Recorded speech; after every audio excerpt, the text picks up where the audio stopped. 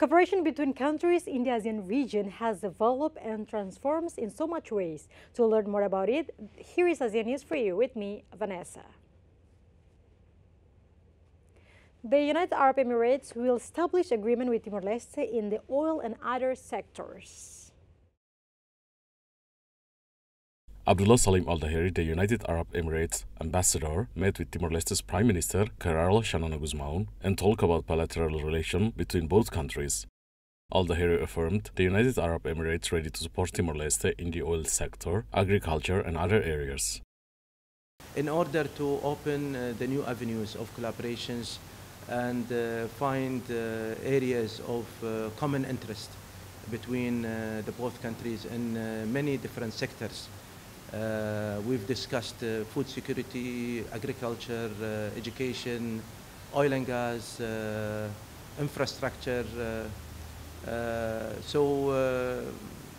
I believe after the visit of His Excellency the President to the United Arab Emirates, we will definitely see a positive outcome that would help elevate the relationship to a new heights.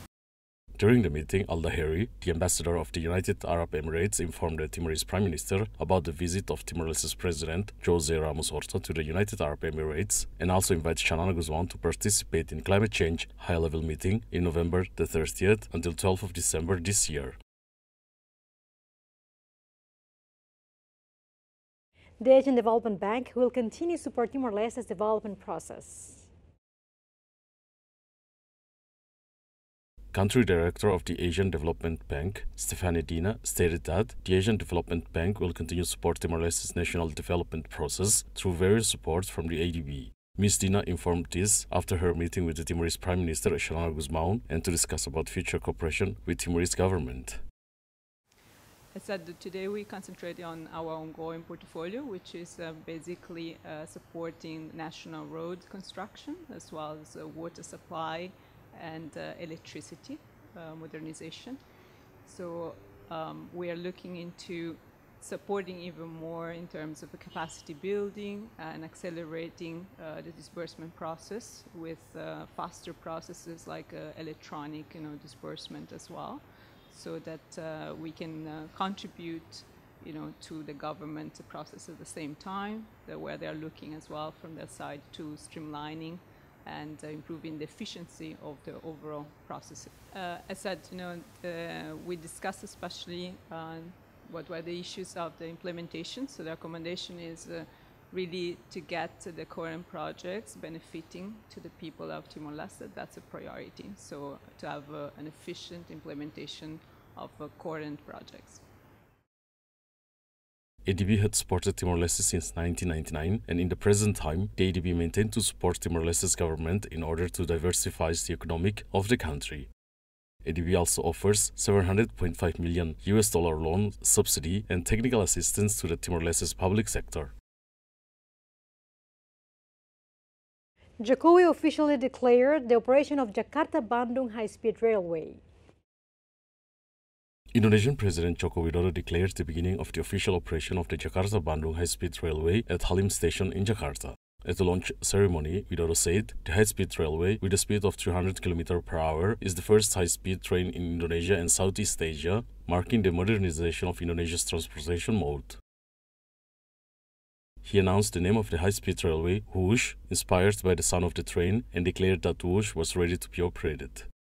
Widodo said the technology used in the high-speed railway and the speed achieved are all brand new to Indonesian people. Representatives from the Chinese Embassy in Indonesia, China Railway International Group, and PT Kereta Cepat Indonesia China attended the ceremony. Last Friday, the Indonesian Transportation Ministry issued an operating license to the KCIC, a joint venture consortium between Indonesian and Chinese firms that constructs and runs the high-speed railway. The high-speed line is spanning 142.3 km and connecting Indonesia's capital Jakarta and the fourth largest city Bandung. It is a flagship project that synergizes the China-proposed Belt and Road Initiative and Indonesia's global maritime fulcrum strategy, and also signature project of pragmatic cooperation between China and Indonesia. It is the first time that Chinese railway systems, technology and industrial components have been fully used in high-speed railway construction projects overseas.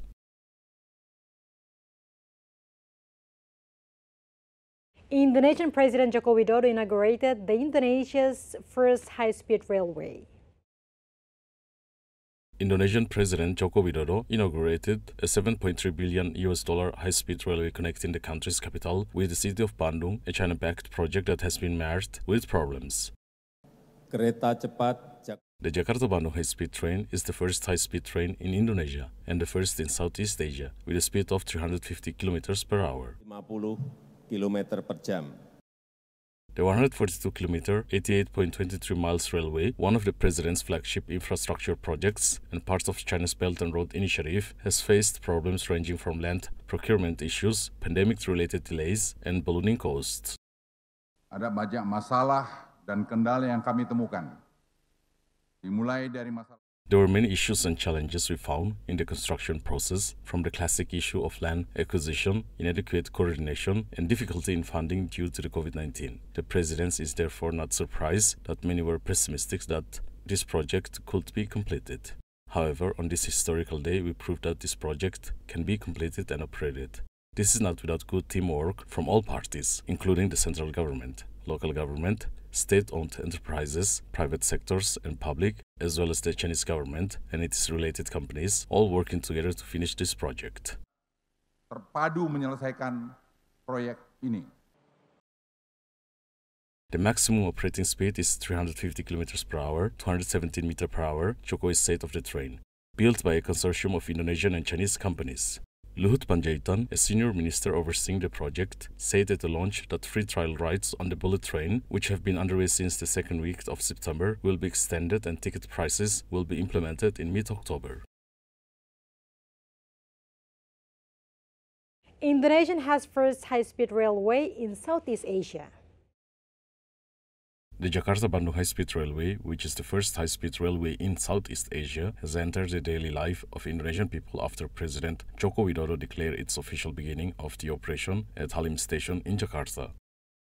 At the ceremony, the President announced the name of the railway whoosh, inspired by the sound of the train, saying that the high-speed train marks the modernization of the country's mode of transportation, which is efficient, environment-friendly, and integrated with other public transportation tools.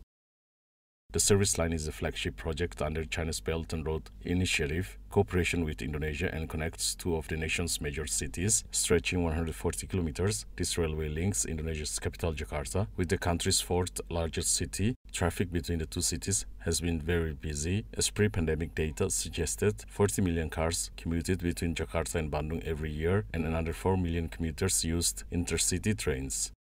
The commute used to take at least 3 hours, but could sometimes be more than double that. With high-speed rail commute time has been reduced to less than 45 minutes.